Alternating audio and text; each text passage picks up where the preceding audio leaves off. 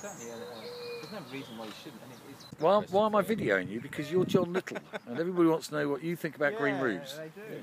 Yeah, they're all Don't you, Karla? You want to know? You want to know, Karla, don't you? What John Little thinks about green roofs? Yeah, that's weightlifting. He was worried about your posture, Dust, without hanging around your neck all the time. Having fun on the roof with Karla and John. Yeah. A new name, John. Yeah. Your new name is Orchid Trampler.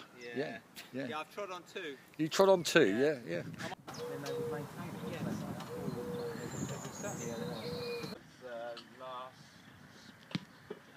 Last spring, so this is a year and a half. So do you like our humps and tunnels? I love your humps and tunnels. Why do you do humps and tunnels?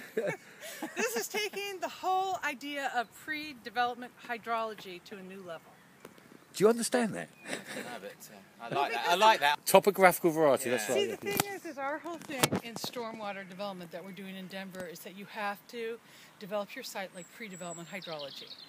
That's what they want you to take all the pipes right. Yeah. and all the drainage stuff and make it like, so it's like this. So you have bioswales and rain gardens, and so it's like before it was even developed. So what you're doing is you're taking pre-development hydrology and you're moving it onto the roof. Exactly, without using plastic. Without using plastic. Then they would maintain it. Yes. There's certainly there's no reason why you shouldn't. And it's beautiful aesthetically. You're going to get a beautiful roof. And so have you found over the years that affects performance at all? The issue of maintaining or not maintaining? Stormwater slowing? Then they would maintain it. Yes.